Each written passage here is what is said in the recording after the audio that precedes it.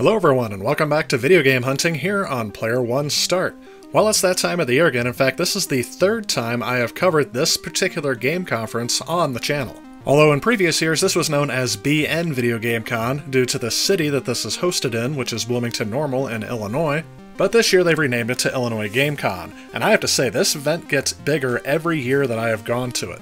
In fact, this entrance is completely different than it was last year, and the retro game room has expanded into its own wing. This entrance here has almost every video game console conceived, and you can just walk up and play it. It is around this time that I actually realized how big my collection is getting, as there are several of these that I already have, and hence why I didn't play them here. I did find a couple of systems like this one here that I had not heard of before, so I'll have to do some more research to figure out what this was. But anyway, this side is geared mostly towards the retro crowd, and they have some arcade machines set up as well, but on the other side we have more of the modern systems, where I find a lot more of the younger crowd, gathering around systems like the Xbox 360, PS3, and the Wii. Beyond that, they have what I'm just going to call the play area, where they have some vendors set up for like arts and crafts and collectible stuff, as well as a Pokemon play area. And here, and what the projector is where they have the NBA Jam tournament, and when I left they were having a Super Smash Bros. Tournament. The crafty vendors over here have a whole bunch of homemade artworks and a lot of local and small artists. This is actually really neat to see the support that these booths were getting, as they have a lot of gaming-related merchandise, but also things related to like comic books and other geek culture type things. But as you can guess, this area is not where I spent the majority of my time at Illinois Game Con. We're here to see the retro game collecting scene. I thought it was appropriate that they had this long tunnel to transition you from the play area into the game collecting area. Kind of reminded me of a scene out of like The Night Before, where they go down that tunnel that has Christmas lights through it. And here's the area where they had all the game vendors set up, as well as the food stands. And from my perspective of attending this the last 3 years in a row, I can tell you that there's a lot more people here than there were last year. There hasn't really been anything else like this in this area that is specifically geared toward games, so I imagine that's one of the reasons why there's a huge draw. But also, this is the first event that they've had where they haven't had any restrictions on attendance due to some policies over the last 3 years. And oh boy, did I spend hours looking through all of these vendors and what they had to offer. At these events, I'm not really looking towards anything in particular, just things that I'm not used to seeing in the local retro game stores in my area, or things that are more decently priced than on eBay. One thing I do like about these conventions is that a lot of these people are collectors themselves, or they only attend events like this, where they can sell off some of their collection, and there are even a few people who just attend conventions like this. When they find video games, they show up and put up a table and try to offer deals to some of the people who are out there collecting. Unlike some of the brick-and-mortar retro game stores, prices here are mostly negotiable. There's a lot more of a flea market atmosphere here than there is at a professional retailer, and there were some professional retailers here as well. What was amazing to me was how many tables had a variety of objects from every generation. It wasn't just, oh, here's a vendor that, you can buy the modern games from, here's one you can buy ones from like 2000, 2010, and then another vendor for like the NES and the Super Nintendo. No, it's every vendor had a variety of objects from every era of gaming. And although I've been used to seeing some of these items separately, I've never seen them in a place except for like conferences like these, where they were all together. There were a couple of vendors that I had visited from the previous years that re-showed up this year, and I like these ones because they actually show up with a bunch of import titles. At this table there were a bunch of GameCube import titles, and unfortunately the only thing that kept me from picking up some of these games is the fact that I don't have a region-modded or region-specific GameCube to Japan. Both the Wii and the GameCube are region-locked unless you mod your system, and I haven't done that yet. I'd really like to get a Japanese console before I start collecting these.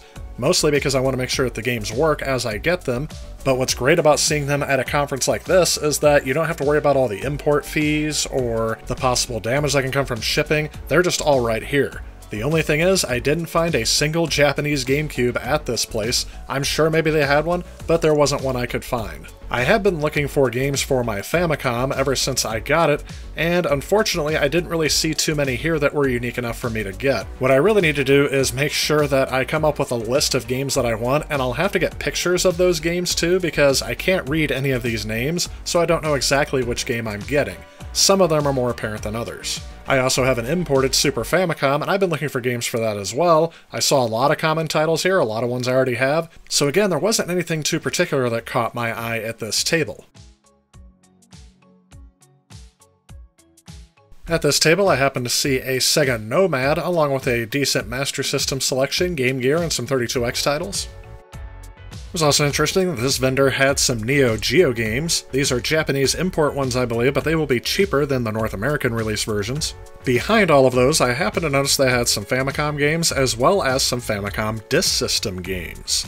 These are something I've been after for a while, but I just haven't been able to find a Famicom Disk System in my area, and I've always been a little bit hesitant to collect one because I've heard they have a lot of drive belt issues, and that's not something I'm looking forward to fixing if I have to. You will notice there is a spot where it looks like there was a game sitting, and that's because I did pick up one of the games from here. I'll let you know about that towards the end of the video. Right next to that spot, though, I will note they had some Rockman games. The Mega Man games are a lot cheaper to import from Japan, so if you have the ability to play them, I would definitely recommend those. I also grabbed a couple controllers out of this bin down here. I'll show you what those were at the end of the video as well. If you've seen one of my videos before, you'll note that the rule I have is that if the game is behind glass, treat them like they're in a museum. You can look, but don't touch, and definitely don't buy. Usually they're a bit too overpriced for my taste, however there were a couple of vendors here that had games behind the glass that were the exception to my rule. Oh look, a bunch of RF adapters. Apparently nobody wants them. Now this was also neat to see. There was surprisingly more than one Virtual Boy set up for sale, and this one you could actually demo before you bought it. It was at this conference in 2020 where I bought my Virtual Boy, and I'm happy to say it's still working to this day. A couple more things I'm not used to seeing is so many Sega 32X games. These are eBay priced, so I didn't even consider any of them, but right next to that bin they had a whole bunch of big box PC games. Believe it or not, these are also a rarity at conferences like these, so this was a special treat for me to go and look through. Another tip I have for collecting at these conferences is that you never know what the vendors actually know about their games. This one happens to know that these are reproductions, but I can tell you there was more than one other vendor that had them that didn't know they were reproductions. So definitely do some research before you buy. There were a few vendors that had toys and collectibles related to gaming as well. Some of these had Skylander figures with plushies and other things mixed in. I don't usually go for these types of things because I have to reserve my money to buying the actual games themselves, so that's a higher priority for me, and hence why I don't really show them much in these videos, but they are here. Now that's funny. These signs are from those video rental stores that were closing down in 2019 and 2020, where I ended up buying a lot of my Wii U collection, and apparently I wasn't the only one going around and collecting things from those stores. This is really neat to see, but nothing I would actually buy. What's interesting to me is that these stores were trying to sell these signs as well, so I wonder if they waited till they were in the dumpster, or if maybe they worked at this store when it closed, or maybe they end up buying them then, and then they're trying to sell them for a profit here. I have no idea. But anyway, I think that's going to wrap up the collecting portion of this video. I just wanted to show some of the variety of items that they had available at this conference, and I did have a lot of fun going through it.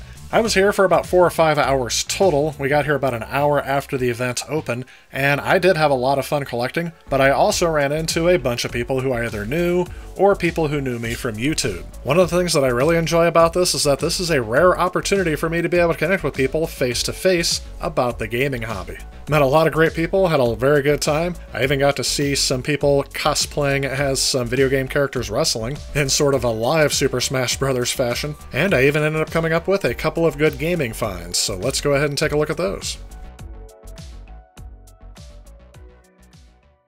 One of the first things I ended up grabbing were these two Neo Geo CD controllers. I have never run across these in person, and I am told that they work with the Neo Geo AES as well. My initial test proved successful, so I'm very happy that I'm going to be able to finally play some two-player games on here with the same controller.